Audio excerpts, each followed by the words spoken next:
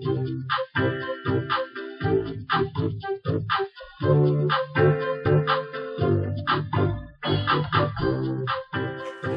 going to show you how to make this interesting necklace set using everyday zippers. I keep tons of zippers. As you can see, I keep my zippers in a nice closed-in container. And as you see, I have all these zippers. And I'm going to work today with the burgundy zipper. I like to start with a simple sketch. And as you know, anytime you're designing, you start with the sketch. But by the time you finish, you may redecorate it and you may have something totally different. This is a 36-inch zipper. Of course, we won't use all of that. And I'm going to start by measuring the length that I want my base of my necklace to be. So I'm going to measure 27 inches. And I'm just going to put a pin right there to mark it. And what's going to happen is this is going to end up being the chain. This is going to be this portion of the necklace itself, the base. But for starters, I'm going to go ahead and cut my zipper. So I'm going to cut that off and we can use that for something else. And then to make the chain, what I want to do, because this is a little too wide for me, so what I'm going to do is I'm going to take the zipper and I'm going to fold it in half. And then I'm going to, once I fold it in half, I want to make sure when I fold it, I want the edge of the zipper here, the cording section or the ribbon section of the zipper, I want it to fall just behind the zipper itself, and that just makes me have a narrower chain. So I'm going to use my zipper foot on the sewing machine and I'm just going to sew that down.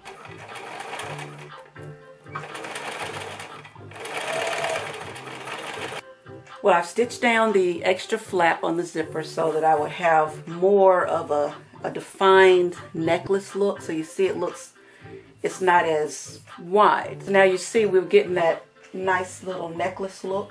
So now I'm going to take this leftover piece that I cut off. I decided I was going to cut my pieces about 3 inches in length. And when you're cutting, you can cut with regular scissors. Just make sure when you cut in between 2 of the zipper teeth. So I'm going to use that one as a measurement. I've got my pieces cut. So what I'm going to do now is I'm going to close my pieces over and I'm going to stitch the end closed. Now, one thing about the zipper ends is they do unravel. So you're just going to run it across the flame, and what it does, it sears that end so that it doesn't unravel. We're going to flip it like that. Going to open them all out. So I got all my pieces here. So we're going to start by constructing the necklace before I put it onto the actual zipper portion of the necklace. So I'm going to start with my pieces. Start with 3 and kind of work your way out. So my 3 now has become 5, and my 5 now has become 7.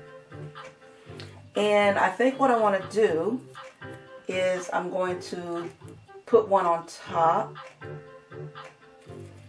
like so. Just remember, you'll put them everywhere you have where they join. Let's see, put that one there.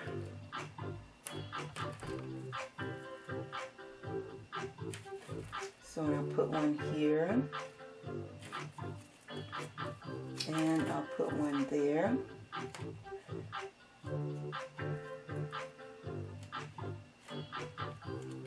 So now you see the necklace is beginning to take shape, and then if you were to put the actual necklace on it, now you can see how nice that's beginning to look.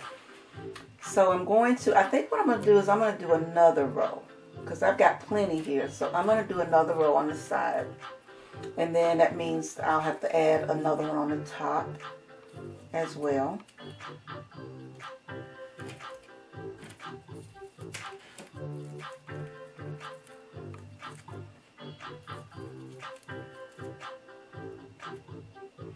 And then if you wanted to, you could do a 3rd layer. So I've got my needle threaded, and I'm going to remove all of the pieces now. We're going to go back to our base layer. And remember, we're going to start with 1 in the center. 2 on the sides. And I think we started with 7, and I think I ended up with 9. So I'm going to do my 9. And what I'm going to do is I'm going to do a running stitch, and I'm going to run all these together. So I'm going to start with the first one. And I'm just doing, I'm anchoring it in place. So now I'm going to do a running stitch. And then I'm just going to pick up the next one. And what I want to do is I want to slightly overlap them. Do a stitch that's going to let me grab both pieces. And I'm just doing an overlap so that they stay together.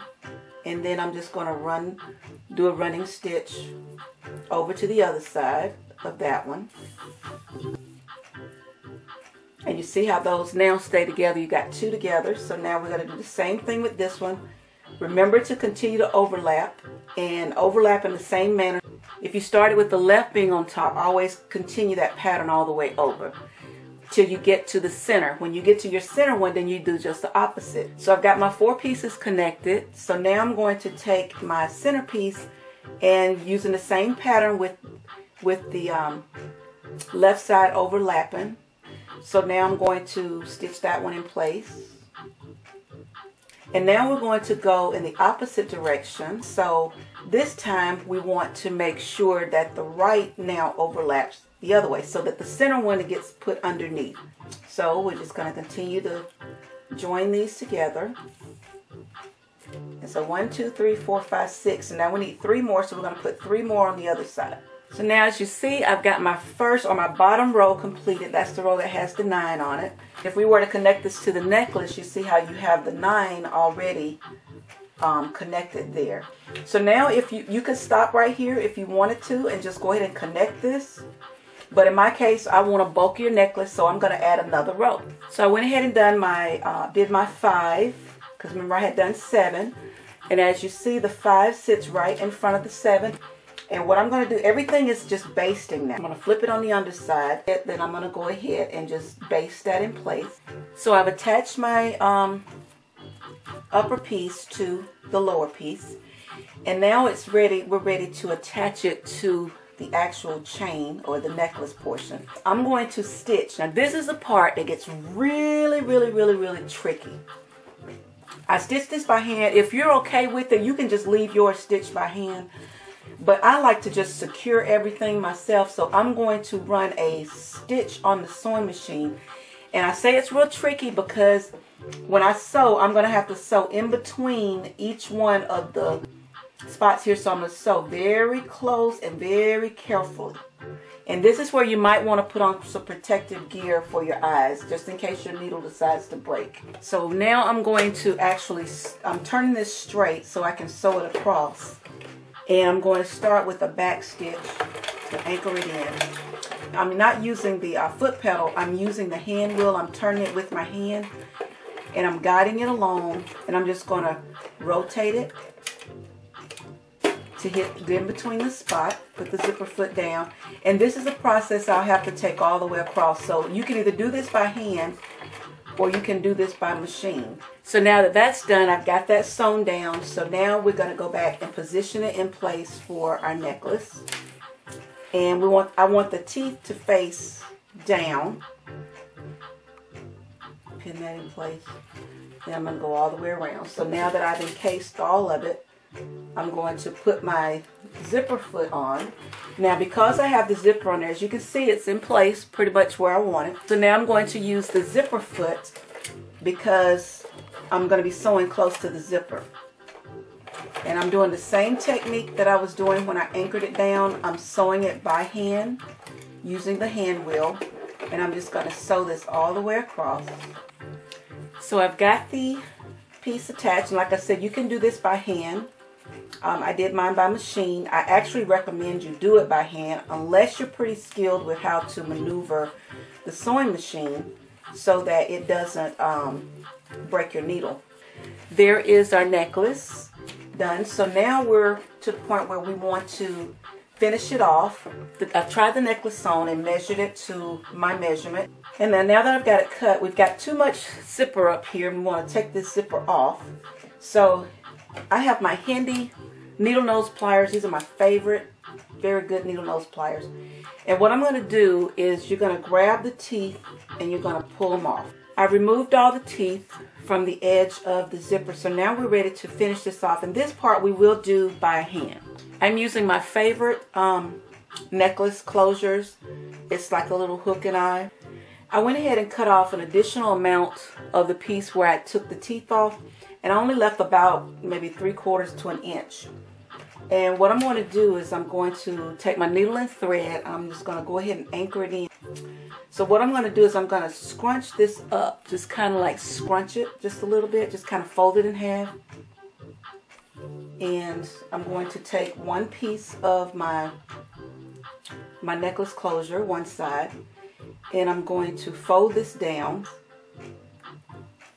and then I'm going to take the eye portion of the closure, and I'm going to put my needle through the eye portion, and then I'm going to stitch it down in place, just as if you were sewing a hook and eye. And we're going to do the same thing for the hook portion as well.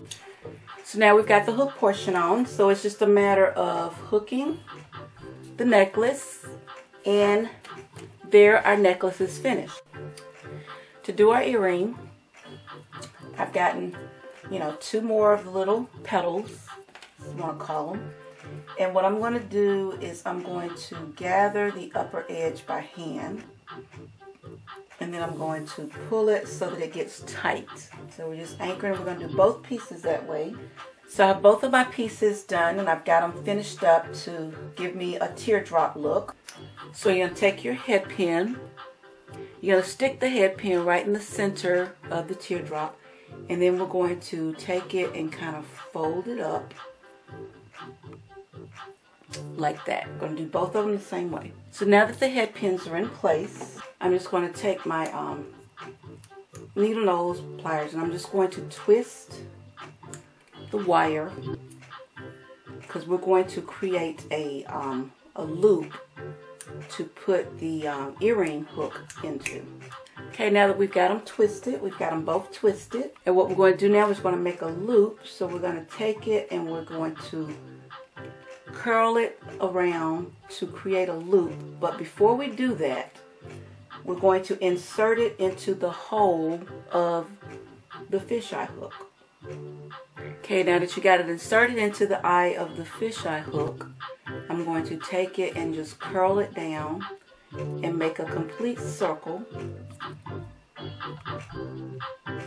And see that it also has like a zipper look as well, because it's kind of braided. And there is your earring. So repeat the same thing for the other side. Now you have your 2 earrings. And see that you got your 2 little zipper earrings to match the necklace.